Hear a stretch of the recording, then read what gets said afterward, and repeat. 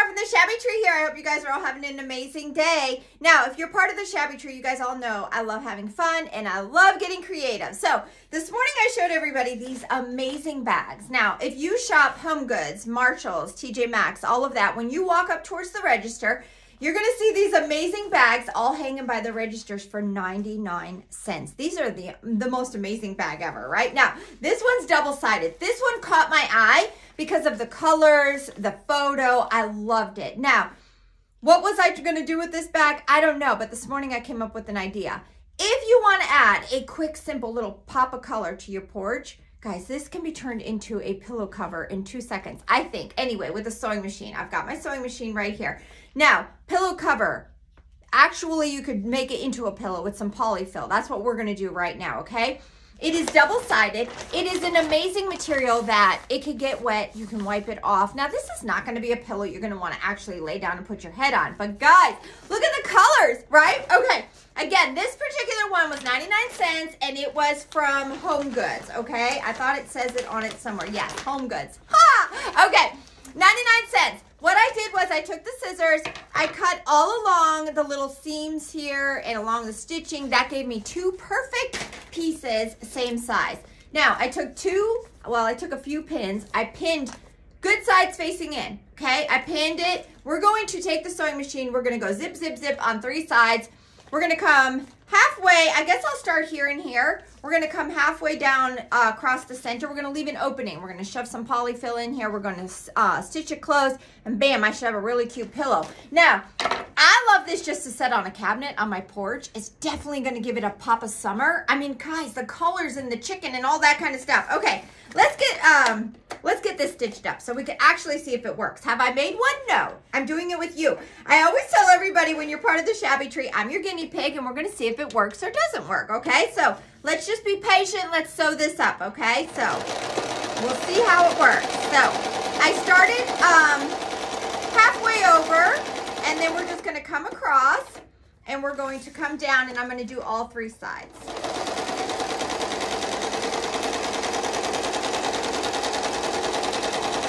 I don't know. I think I'm going to love it, guys. Okay. I'm going to say, if you're asking me right now, Barb, can we glue this? I'm going to say you probably can, but I'm going to say this is a lot easier, and I feel like it's going to look better. But by all means, if you want to try some glue, I would maybe try the Surebonder fabric glue for the hot glue sticks. I think that might work. And I can try that later on and let you know if it's going to work or not. But right now, we're stitching it with the sewing machine because it's just too simple, guys. Way too simple. Okay.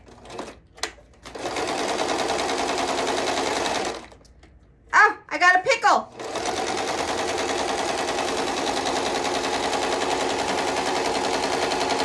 I'm using a basic stitch. I'm not zigzagging it. I just used a basic stitch.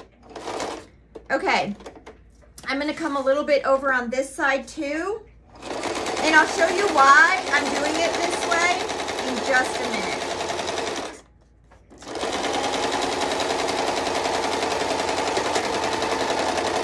Okay, so we have it all stitched. I think I just finished in time. I think I just broke my thread, guys. We'll see. Okay, let me pop my pins out really quick.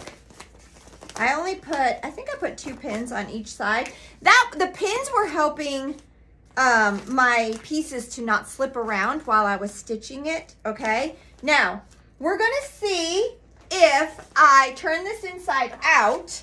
I'm going to give my corners a little cut here just so that it helps my corners lay a little better, all right?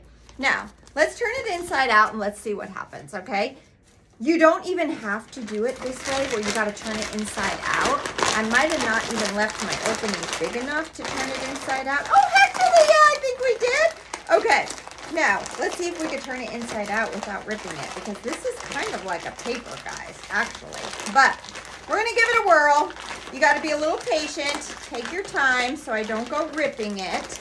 Normally, I would be like, bam, bam, bam, here's the finished one. But I actually want to do it with you guys so you can see if it's going to work or not work. Now, what I'm going to try to do is put my hand inside and push the rest of it out, all right? As soon as I get all of this turned, all right? So do you see what I did? Now we're flipping it. This is going to give me a finished edge going all around instead of letting the unfinished sides showing. That's why I'm doing it this way and flipping it. You don't have to. You could sew it with both sides facing out and then just have your finished edges showing. Okay, but I think it's going to turn out amazing. Okay, now I'm putting my hand inside and we're going to just push the little corners out. All right, now if you guys do Pioneer Woman stuff and all of that and you decorate like that, I'm going to tell you what, this would be a very cute little pillow just to set in your kitchen somewhere if you do the Pioneer Woman, because she has a lot of these beautiful colors, this blues and the fuchsias and all of that. Okay, so what I'm doing is I'm taking my fingers, and I hope the noise is not annoying you. I'm taking my fingers and I'm pushing out my little corners here, okay? So just like this. All right, now I'm gonna take my hand and I'm gonna bring it all the way up. Now, I do have a bag of polyfill here and we will quickly fill it up and we'll see what it looks like, okay? So, let me get these two corners out right up here. Here is this corner. It's very durable, guys. You see, it's not ripping on me or anything. And guys, come on, I'm really pushing this stuff around here. Okay, now I want to make sure I get my little corners out before I stuff it. All right, now let me show you what. All right, so I'm going to just pull all of this. God, guys, it's so stinking cute. Okay, so you've got this. Is that not crazy? Okay, 99 cents. All right, now, do you see what I did up here?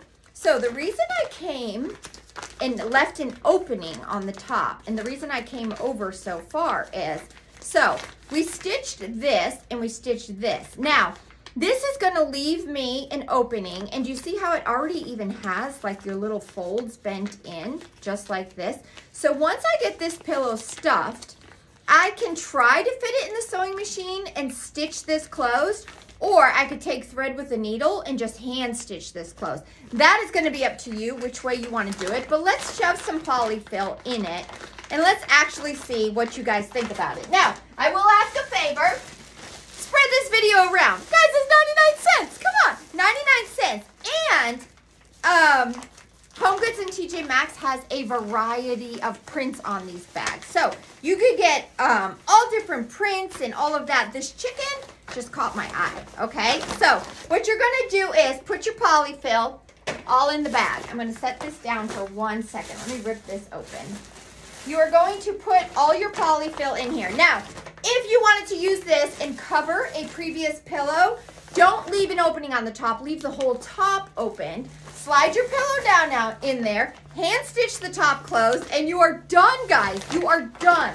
Now, this takes quite a bit of polyfill, so you're going to want to buy at least one bag of polyfill. Now, I will tell you another secret.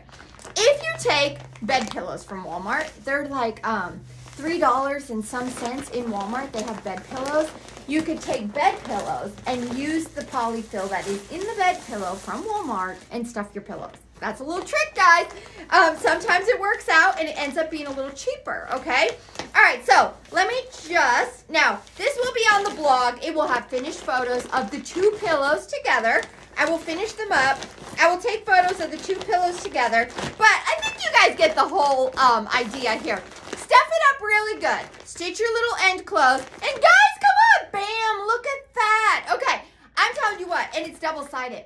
Do you see that? I hope you guys will all give this a try. It is very simple, very easy. With a sewing machine, it's done in no time whatsoever. Okay, everybody, I gotta get off right now. I will have photos of the finished one in just a little bit, okay? I hope you guys are all having an amazing day. See you guys all later.